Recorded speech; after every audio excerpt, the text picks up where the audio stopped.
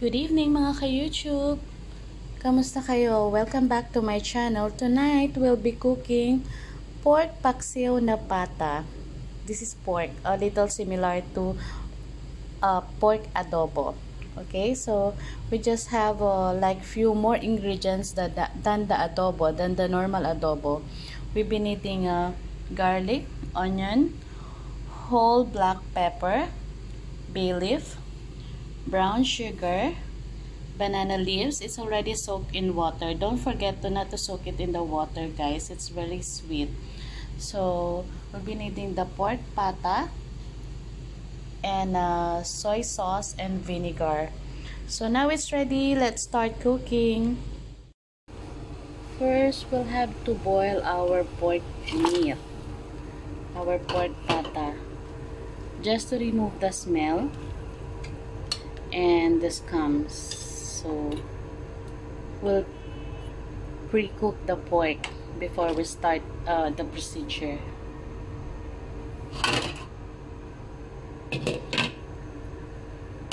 Maybe it will take like 5 to 10 minutes only.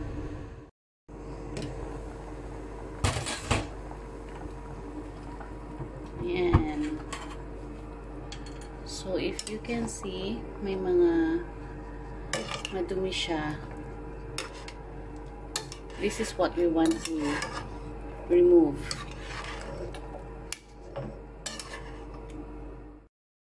So on our same pot, we put some oil. Start sauteing our garlic.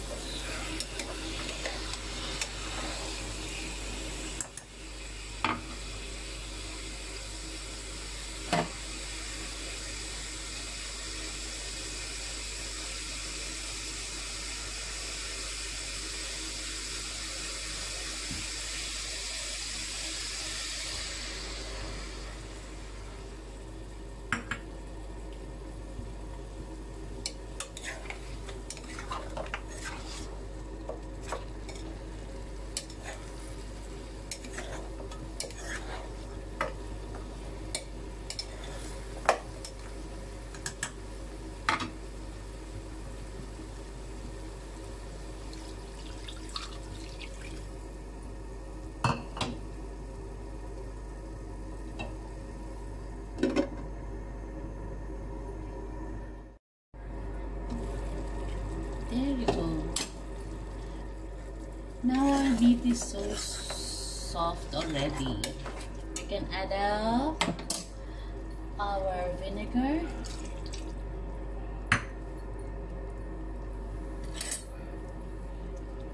brown sugar, and our banana blossoms. Ayan.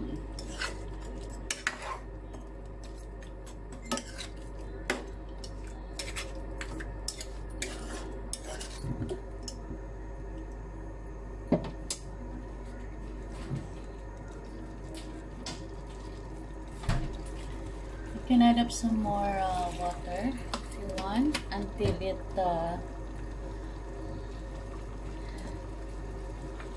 it's okay, until it finally cooked. So if you want, you can add some more salt. Just check it before you set up.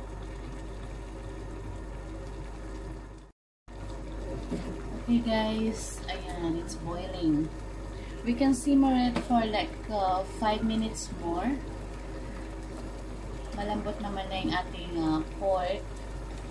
So, you can check the taste as you like guys. If you want to add more salt,